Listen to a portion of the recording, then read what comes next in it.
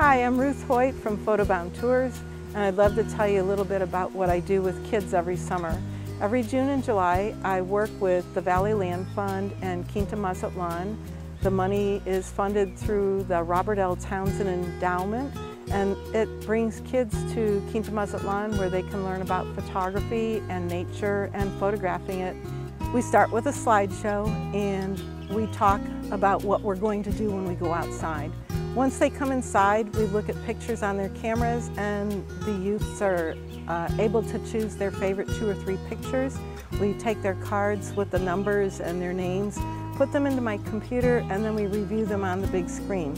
Each child talks about their photo and how they got it, and we look at the photo in great detail and find if there's anything that we could suggest for the next time, or how you might crop the photo to make it better on this picture. So we do this for 5 different weekends in June and July, and at the end of this period there's a youth photo contest called Southern Exposures. They're allowed to put in pictures for this photo contest. It's free to enter. There's prize money. Everybody gets a picture in the big slideshow for the awards event in August. It's great for kids from 8 to 18.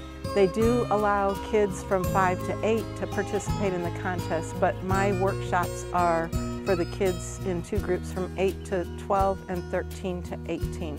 I hope you get your kids and grandkids to participate. It's a great program. Thank you.